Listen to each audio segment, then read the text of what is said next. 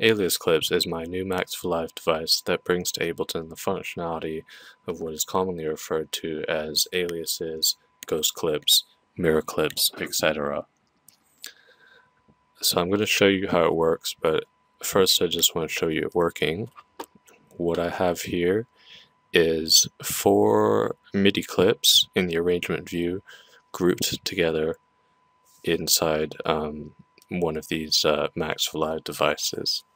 So they're linked, and what's going to happen is that when I change the MIDI note data of one of these, all of the other ones are going to be updated with that data. This works in the arrangement view or the session view. You can even link clips across both views. So I can move notes, I can add notes, I can delete notes, mute notes. I can do other things like change the color, clip color, change the name. I can change the loop braces. I can mute and unmute them, etc.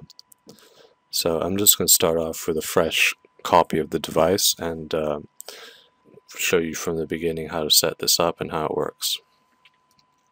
So I've got a brand new copy of the device here. You can have multiple groups of clips, but the idea is that each copy of the device you have controls one group of clips. And first thing I'm just going to point out is if you open the info view, I have descriptions of what all these buttons do here. The second thing is I've got this floating window here, and when you click that, it's just going to float above the rest of what's happening in Ableton. And this is useful because this Alias Clips device, it doesn't matter what track it's on, and actually you want to have it on a separate track just so it's not getting in the way of any MIDI streams you might have going on. So I'm just opening the floating window, and I'm going to move to the tracks where my actual clips are. So the first thing we got to do is actually add some clips to the group, and there are 2 ways to do that. We've got inherit and overwrite. So first I'm going to select the clip,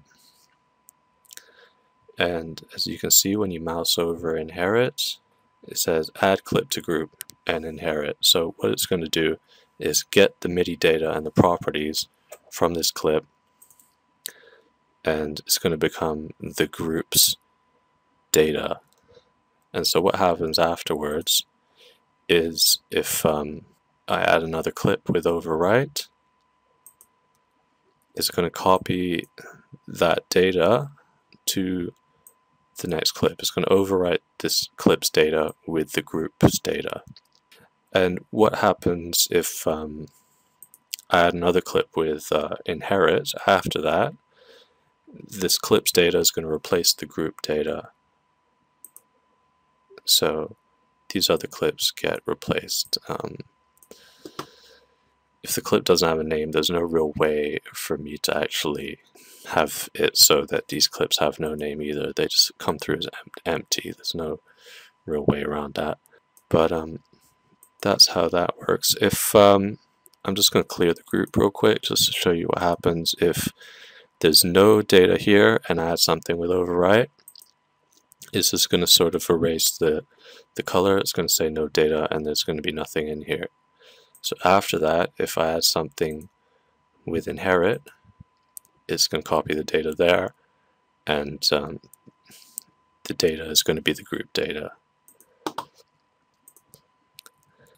So remove clip, I can obviously remove clips from the group. So this is no longer part of the group, and then it's not linked to these other clips anymore. So these clips are linked together, as you can see, and what you can see right now is that these clips are, when I change the MIDI note data of one of them, the other ones are getting affected. That's because it's set to update automatically, and if I turn this off, it becomes update on deselect. And what happens there is that, say if I make a lot of changes and I don't really need it to update every time I make a change, I can just do a bunch of stuff, and then when I deselect the clip, it's going to copy the data over to the other clips. Okay, and when it's set to update automatically, everything's just going to happen in real time.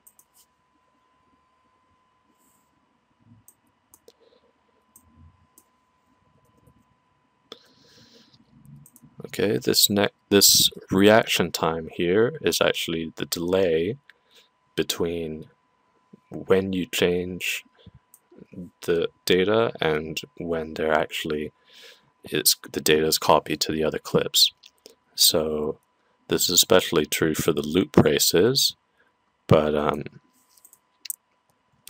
if you make a lot of changes very rapidly, it will only update once within the space of 200 milliseconds. And so if I exaggerate this as an example, I can do a whole bunch of changes, and then at the end of the 2 seconds, it's going to update. And this is just so, it's just if you don't want to, you don't want Ableton to use up unnecessary processing to be copying every change every time. And also, it'll help out your undo cue also. So I'm just going to reset that to 200. That's a good sort of safe value. Clear group clears all the data here, unlinks all the clips. So I'm not going to use that right now. Add duplicates. So when this is on, basically what happens is duplicating any clips causes the duplicates to also become linked and be part of the group. So you can see here it says amount of clips. I've got 5 clips now because I've just duplicated that clip twice. You can duplicate with Control D, you can duplicate with Control C and Control V to copy paste, or you can Control drag. And all of these are still linked. I'm just going to give it a name real quick. Okay, so this is the amount of clips, and this button called ping actually shows the user what clips are actually in the group. So it's a bit more information than just knowing how many clips. So if you ever lose track of what clips are in the group, it shows you, and it'll deactivate the flashing when you select another clip, or you just turn the ping off yourself. Okay, moving on, synchronize. This column of parameters is basically everything that's going to be synchronized across the clips, and you can enable and disable these independently. So if I disable name, that means that my clips can now have separate names.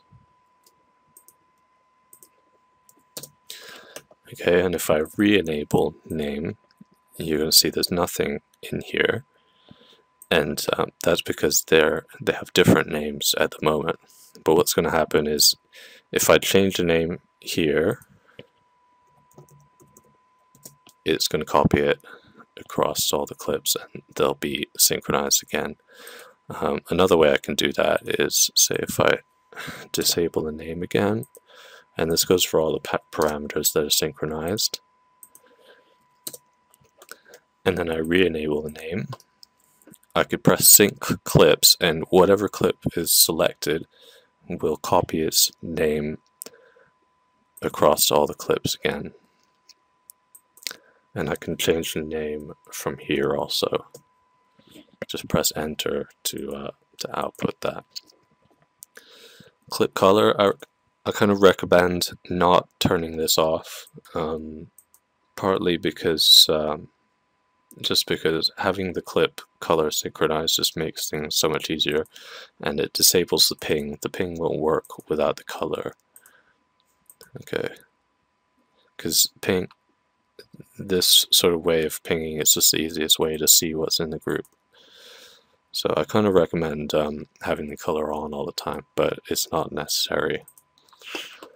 Notes is whether the actual MIDI data is synchronized or not. So if I turn that off and change something, they're not going to be synchronized anymore. Okay, and if I do sync clips again after turning that on, it's going to sync them all up again. Looping is just whether it's set to loop or not, and I can change that from here. Can't change the amount of notes from here. It doesn't really make any sense. Okay, markers. Markers is only sort of works when it's not looping.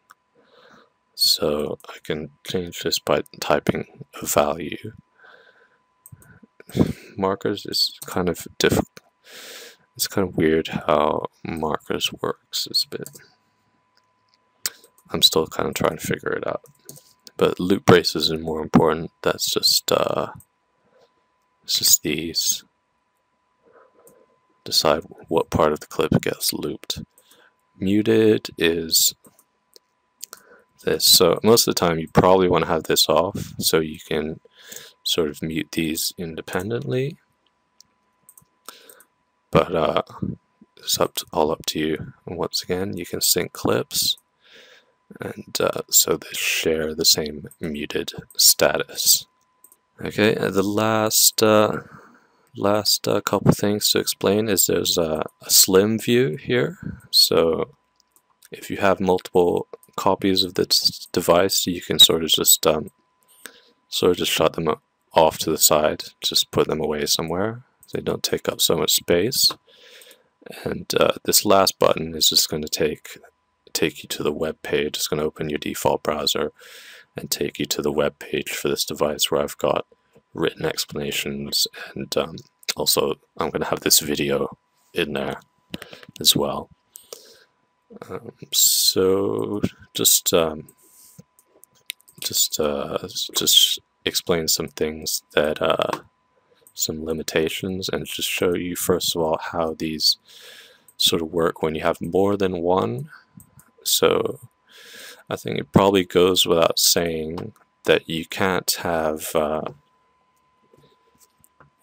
clip be in more than one group at once. So I've got orange group, I've got yellow group here, and if I try to add a yellow clip to the orange group, it's going to tell me this can't work. If I try to add an orange clip to the yellow group, it's going to tell me there that that doesn't work either. Okay, so it's just sort of common sense stuff. So a few disclaimers. You can move these clips around. You can have these clips in all in separate tracks. They can be in the arrangement view and the session view. Maybe I'll just show the session view here real quick. So I can add that into the yellow group, and you can see it has that same MIDI data. But one thing that's not really possible to do at the moment is to move more than one of these at once. The device is gonna lose track of the clips, and the amount of clips won't update, and they won't be linked anymore. So if you move them, just move them one by one, and if you have to move a big part of your track at once, which it does happen, just try and just remove the clips first. Okay, then move them together, and then just add them back in. You have to add them and remove them one by one also. It's not really possible at the moment to deal with more than one clip at once. I'm going to try and make it possible later this year, but it's going to take a lot of work. So this is just how this is now, and if this device gets pretty popular, I'm going to try and make a next version where you don't need to have one instance of the device for each group. You can sort of have them all deal with it all in one device. So next thing, just yeah, don't have these clips sort of overlapping. It's not really going to get, it's not going to be very pretty if they're overlapping a lot. I think it might lose track of what's happening and what is mapped and what's not mapped. So don't have them overlap. Don't have two groups that are kind of identical. So it's kind of probably nobody's going to do this anyway, but just two groups that just have all the same properties. Just it's not going to get pretty because they're going to get confused. Last disclaimer is this is only for MIDI clips at the moment. There's not much that Max for Live can do with audio clips, but if there's demand, I'll make a version of this device that can actually synchronize the audio clip colors and the name, looping, loop braces, and muted. I can do everything with audio clips except the notes. Okay, and if there's demand for that, I'll do it. It's not such a big deal. That's this one. Okay, another thing I just want to mention is that this device, it adds steps to the undo cue. It's not really possible to have this device work without adding steps to the undo cue. This is not possible the way Max for Live works with Ableton right now. But on the bright side, if it's also going to take up your undo cue a lot if you know, just making these changes and copying them all over your set is kind of it kind of works out the same in the end. But just bear in mind, I know a lot of people out there are kind of sensitive about their undo cues, but just bear in mind it adds a good amount of steps to the undo cue. Another thing I just want to mention that I forgot to mention earlier is you can delete these clips freely also. If you delete them one by one, you can see the amount of clips here is going to get updated.